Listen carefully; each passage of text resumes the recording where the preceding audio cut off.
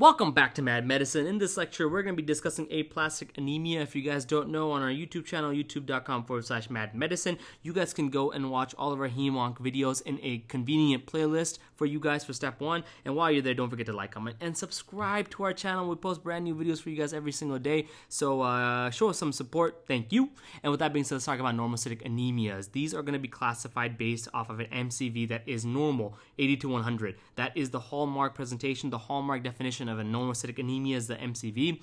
You are going to see that normocytic anemias are subdivided based off of hemolysis. So you can have non-hemolytic and hemolytic anemias, which can be subdivided into intrinsic and extrinsic hemolytic anemias. Now, when it comes to normocytic anemias, we are going to be discussing non-hemolytic anemia today, and the one we are discussing is called aplastic anemia. We have already discussed an anemia of chronic disease in our previous lecture, so go check that out on the playlist. We will discuss anemia of chronic kidney disease, and we will also discuss iron deficiency early stage, but we have discussed late stage in our microcytic anemia lecture, so you can go check it out there. Now, one thing to remember is that in normocytic anemias, especially non-hemolytic normocytic anemias, you are going to have a reticulocyte count that is going to be less than 2%. The reason why is because in these conditions, in the non-hemolytic anemias, you just have a decrease in red blood cells. That is what's happening. The red blood cells are not functioning properly, but they're not just that, you have a decrease in the production of red blood cells. Now, if you are lysing red blood cells in hemolytic anemias, your body's going to realize that you are running out of red blood cells,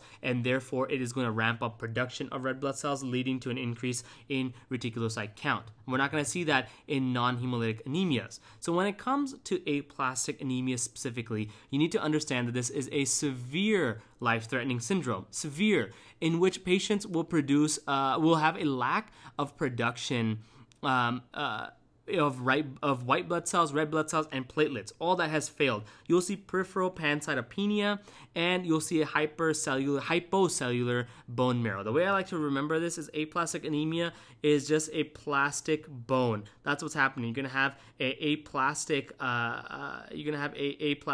bone marrow that's not gonna be functioning properly. Just like in a plastic bone, you don't even have any bone marrow to begin with, so it doesn't really function like it should. So I just think about a plastic bone that doesn't work, and that makes me understand what's happening. This is a very severe condition. Definitely understand that. So with that being said, you need to understand that aplastic anemia occurs in all age groups and all genders, and there are several different causes which we will talk about, but mainly the symptoms you will see are fatigue, malaise, pallor, petechiae, mucosal bleeding, and infections. And that makes sense. The fatigue, malaise, pallor are going to be caused by decrease in red blood cell production.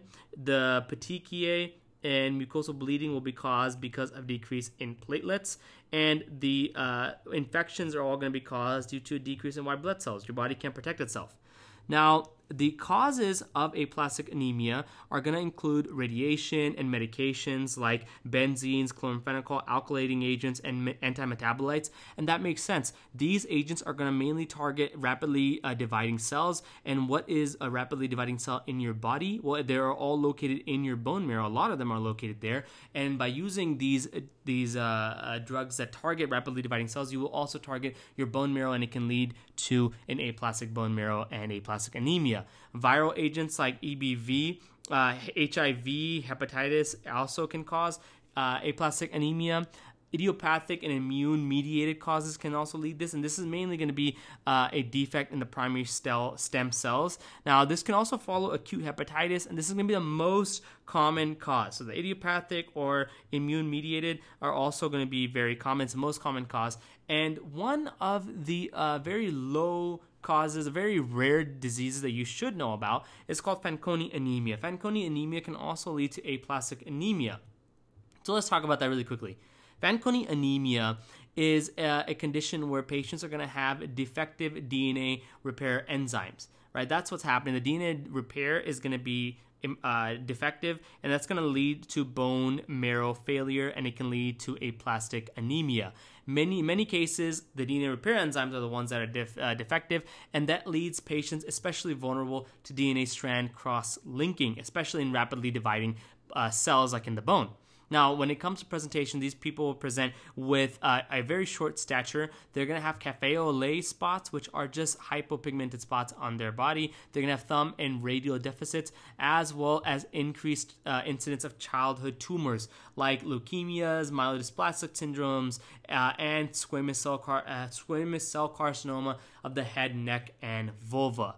Now, when it comes to lab findings, you should know that these patients are going to present with an MCV of 80 to 100 because this is a normocytic anemia, and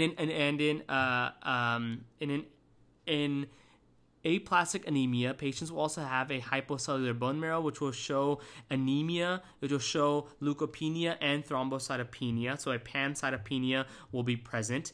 And when it comes to a bone marrow, if you do a biopsy, you will see a fatty infiltration, a hypocellular bone marrow, and the bone marrow tap will be dry because it is not functioning properly. Now, when it comes to treatment, if it is caused by medications, you want to stop the offending agent. If it is caused idiopathically or it is caused by a immune-mediated mechanism, you want to give immunosuppression for those patients. You can also do a bone marrow allograft. You can also give red blood cells and platelets to aid in the anemia and the thrombocytopenia, not leukopenia, the anemia and thrombocytopenia with the bone marrow and platelets. And you can also give GM-CSF to stimulate bone marrow and bone marrow production of all of these types of cells. The white blood cell, the red blood cells, and the platelets. Now, with that being said, thank you so much for watching. Don't forget to like, comment, and subscribe. Follow us on Instagram at mad.medicine and on Twitter at itsmadmedicine. And you can find these lectures on your favorite podcast service for free. Just search Mad Medicine and we'll pop up, baby.